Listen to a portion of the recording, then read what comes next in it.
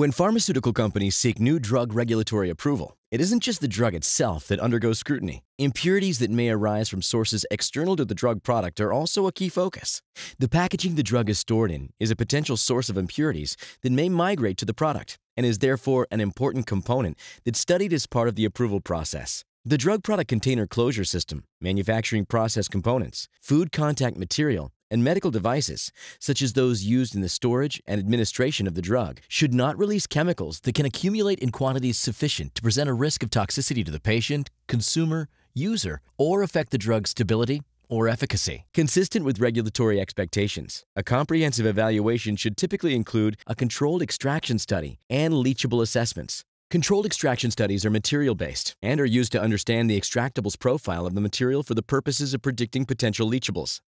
Aggressive organic solvents, or solvent mixtures, acids and bases, are used with Soxhlet, or solvent reflux, and other techniques to extract materials. Soxhlet and reflux are both time-consuming manual processes at risk of cross-contamination. Also important to note is that the extraction conditions should not be so harsh as to deform or degrade the material of interest, which would affect the extractable profile. Typically, the extracts are then analyzed using various techniques, such as headspace, GC-MS direct injection, GC-MS, LC-UV-MS, LC-CAD-MS, and/or ICP-MS2 for volatile, semi-volatile, non-volatile, and inorganic species. The compounds that are present in the resulting extracts are called extractables. We study them to create a worst-case scenario and prediction of potential leachables to assist in material selection and early risk assessment. Leachables are product-based compounds that have migrated into the drug product matrix under normal application or storage conditions. Leachables are sometimes classified as a subset of the extractables.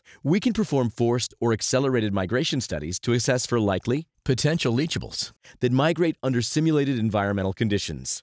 By analyzing drug formulations or simulation solvents after exposure to evaporated temperature, we can perform forced or accelerated migration studies to assess for likely, potential leachables that migrate under simulated environmental conditions. By analyzing drug formulations or simulation solvents after exposure to elevated temperature. However, if the leachable interacts with the drug product or packaging materials, new compounds can be present. These are termed secondary leachables. Drug formulations often contain buffers, surfactants, fillers, and other excipients. This complexity means that there are sometimes secondary leachables that only can be identified after long stability studies over the typical drug shelf life, which necessitates the requirement for untargeted analysis and the ability to retrospectively evaluate data. Taken together, this is known as extractables and leachables analysis. There are four main challenges you're likely to face when performing this type of analysis.